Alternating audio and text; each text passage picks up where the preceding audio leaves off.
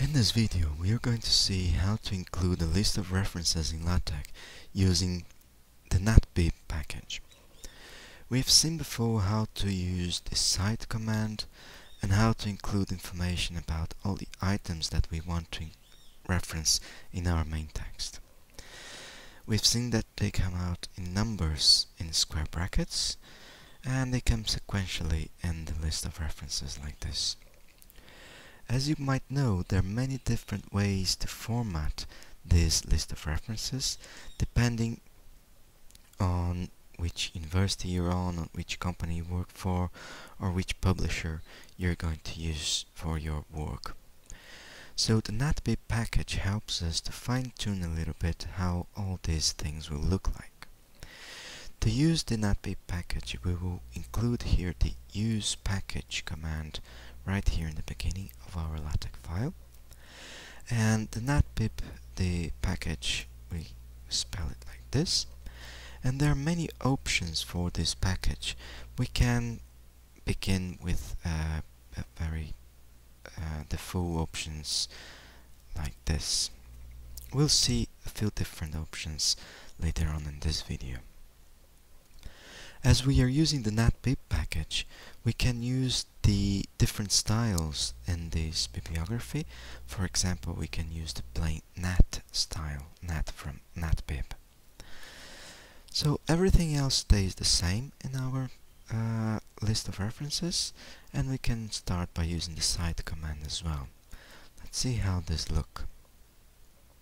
Remember to build it twice when you're changing something in your bibliography. And we'll see that initially everything just looks the same in the references and also in the way that they look. One of the nicest things of natbib is that it lets us use, instead of numbering system, the author year system for referencing other works. To use that, instead of numbers here, we'll use the option author year. And to use that, we'll need to include also in our bib item how we want this item to look like.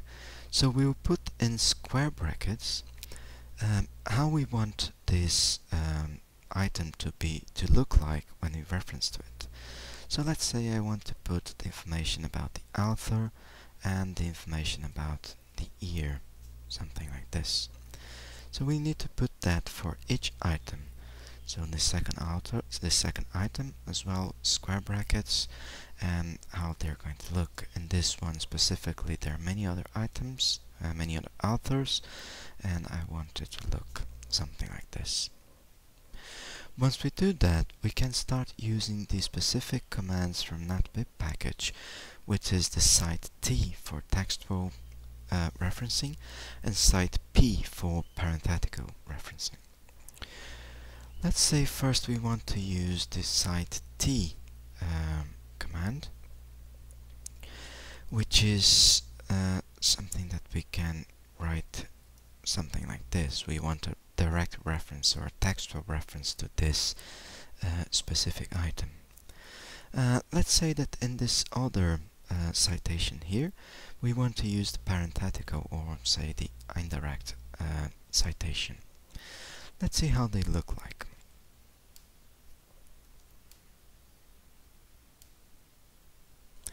Always remember to choose it twice, to build it twice when you're doing something.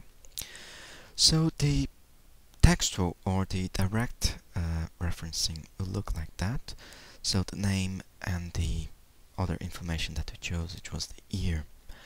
And the parenthetical citation will look like this, between the limiters here and all the information that we chose before. So let's say we don't want square brackets, but we actually want parentheses, so we can use the round option here. Let's see how that looks like. So see, now we have this textual referencing like this, in parentheses enclosing the year of publishing, and this parenthetical citation, we have it like here. You see there's an extra space here. We can change we can fix that by eliminating this space here in our brackets for the bib item command. If we build it like this, again building it twice, we'll see that there's not that space here anymore, and it will look like that. You can also, instead of square or parenthetical, you can use different types of delimiters, like curly braces, for example, if you want it to look like that.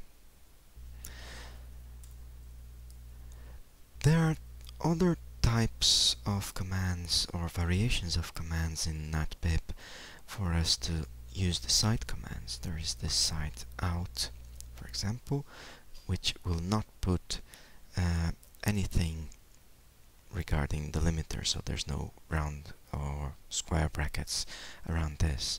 So maybe if you want to fine tune and say, look, I want my parentheses to look like this, you can use this side out command for this sort of behavior. So there are many other options for the natbib command.